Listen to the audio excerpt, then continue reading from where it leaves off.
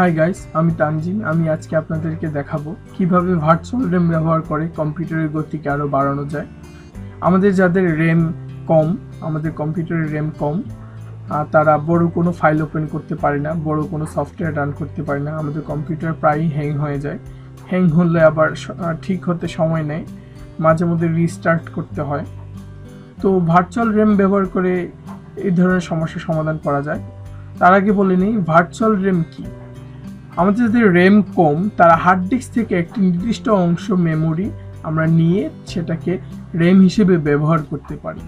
অর্থাৎ আপনার hard disk যদি 500 জিবি হয়ে থাকে বা 180 জিবি হয়ে থাকে বা 360 জিবি হয়ে থাকে, সেখান থেকে আপনি যদি চান 4-5 জিবি আপনি র্যাম হিসেবে ব্যবহার করতে পারেন।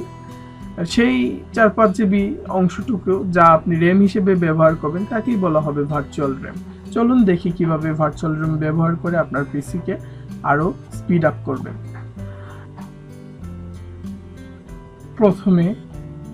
প্রথমে ডেস্কটপ থেকে দিস পিসি বা মাই কম্পিউটারকে রাইট ক্লিক করে প্রপার্টিজে যেতে হবে।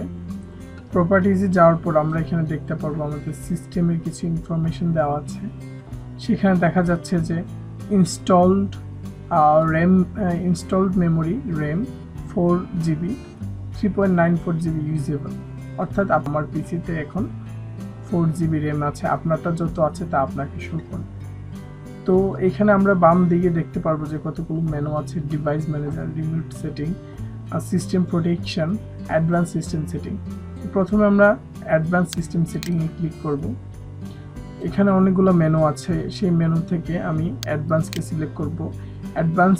অ্যাডভান্সে সিলেক্ট করার পর দেখব যে এর নিচেই পারফরমেন্স নামের একটি বক্স দেখা যাচ্ছে। সেখানে আবার নিচ দিকে লেখা আছে সেটিং। পারফরমেন্স বক্সের সেটিং মেনুতে আমরা ক্লিক করব।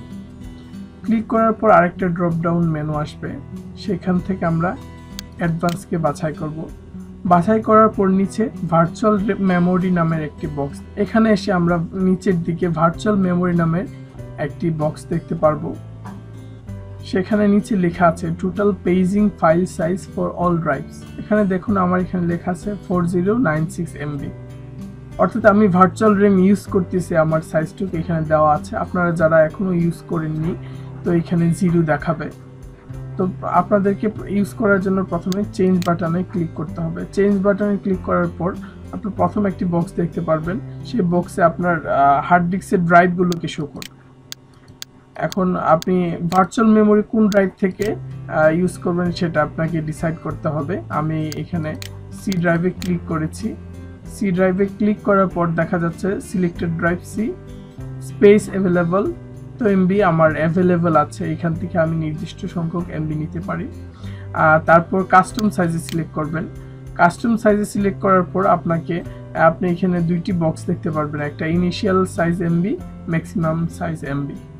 তো আমি আপনাদেরকে রিকমেন্ড করবো ভার্চুয়াল র্যাম ইউজ করলে অ্যাটলিস্ট 4 জিবি ইউজ করেন।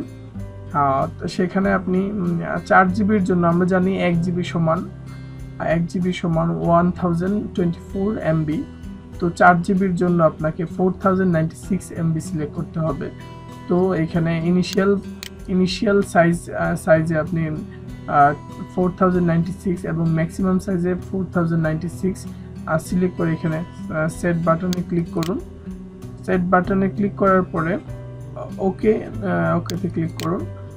দেন আপনার আবার ওকেতে ক্লিক করবেন, ওইটা ক্লোজ হয়ে যাবে। আবার ওকেতে ক্লিক করবেন, ওইটাও ক্লোজ হয়ে যাবে। তারপর আপনি এখানে ক্লোজ করে বের হয়ে আসবেন। এখন যা করতে হবে, আপনার কম্পিউটারটিকে রিস্টার্ট করতে হবে। রিস্টার্ট করার পর থেকে আপনার ভার্চুয়াল র্যাম অ্যাক্টিভ হয়ে যাবে। এখানে আপনাদের একটি কথা বলে নিই, ভার্চুয়াল মেমোরি হচ্ছে হার্ড ডিস্ক থেকে ইউজ করা র্যাম। অর্থাৎ হার্ড ডিস্কের যে অংশটুকু আপনি র্যাম হিসেবে ইউজ করবেন। তো একটা জিনিস আপনাদের জানা উচিত যে র্যাম খুবই ফাস্ট হয়, র্যামের ডাটা স্পিড খুবই বেশি হয়, আবার হার্ড ডিস্কের ডাটা স্পিড তুলনামূলক কম হয়।